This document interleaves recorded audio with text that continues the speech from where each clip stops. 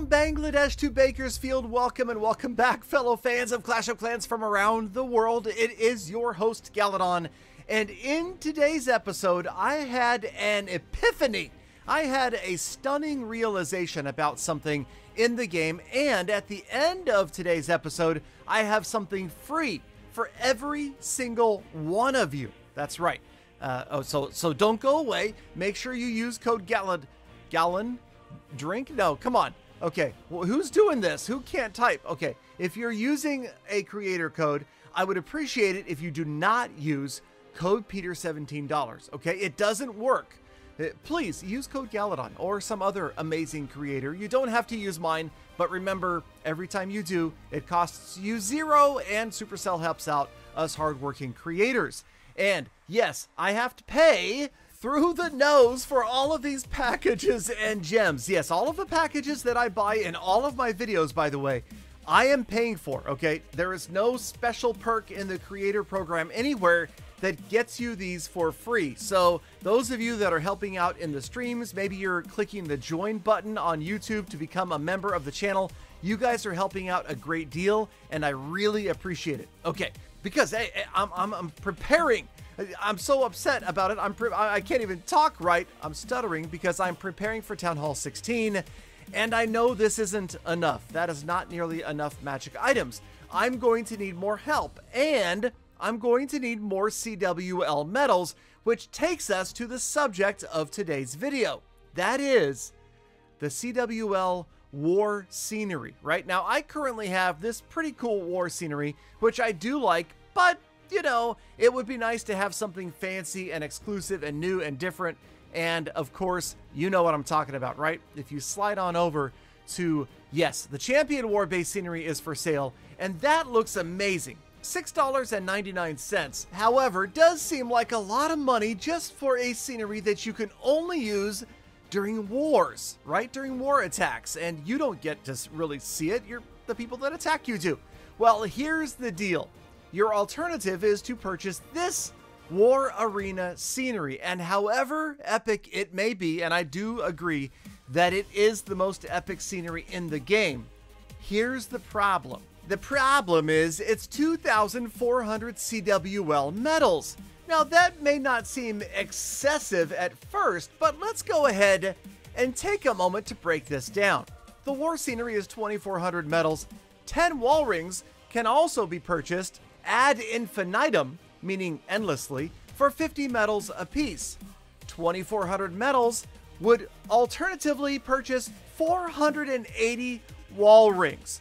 8 wall rings upgrade a level 15 wall to level 16, and 480 wall rings would upgrade 60 walls. Are you with me so far? Okay, so let's take this further. One level 15 wall with the gold pass bonus, I'm giving the benefit of the discount right here, is 6.4 million gold or elixir. 6.4 million gold or elixir would cost you 2,040 gems if you were to buy it with gems. But Galadon, you ask, how much must I pay to purchase 2,040 gems? Well, I have the answer for you. If you are buying them 14,000 at a time, that's the cheapest way. You would pay $14.57 for 2,040 gems. Thusly, 60 walls times $14.57 would cost $874.20. So yes, using my faulty reasoning and correct mathematics, the war scenery is worth approximately $875. So the alternative in my little pea brain is, oh yeah, we buy the war champion, war base, scenery base, war champion, war. Yeah, I'm just gonna buy this one for $6.99. Make sure that code Galadon is active and put it up as our new war base scenery. Now, you may have heard me in previous videos talk about the fact that I really wanted to buy that, and I was going to make the sacrifice. Now that I've done the math, it is absolutely never happening. Okay, let's move on to something for everybody else. Have you seen my cozy clam? No, I didn't just say that. No, that's actually what I meant. I have a cozy, I can't even, okay. I have this decoration, okay? It's called the cozy clam. You may have seen it already. If you have, great. If you haven't, now you can get it. The link is in my Twitter, recent tweets, and it's also on my community page. And actually, if you're seeing this video, hopefully you're subscribed to the channel and you already saw the link for the Cozy Clam. But yeah, it's a cool deco. It has absolutely no, like, meaning as far as I understand yet, but there could be something going on with the Cozy Clam, and just go get it. I mean, maybe it's in celebration for the Goblin Builder. I don't know, but there's a Cozy Clam, and I'm going to get it on multiple accounts. In fact, you can, of course, get it on multiple accounts if you wish. Just use the link over and over and over again. I'm going to pop on over to Galadon 15.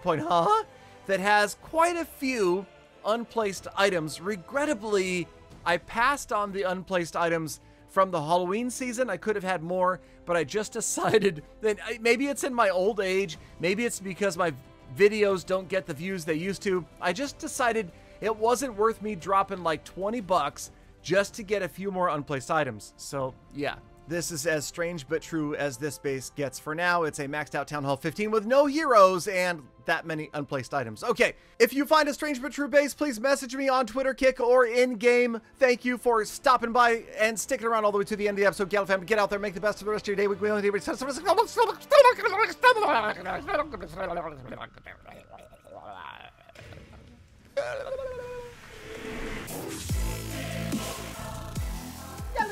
Galadon, I warned you, you'd eventually break your brain.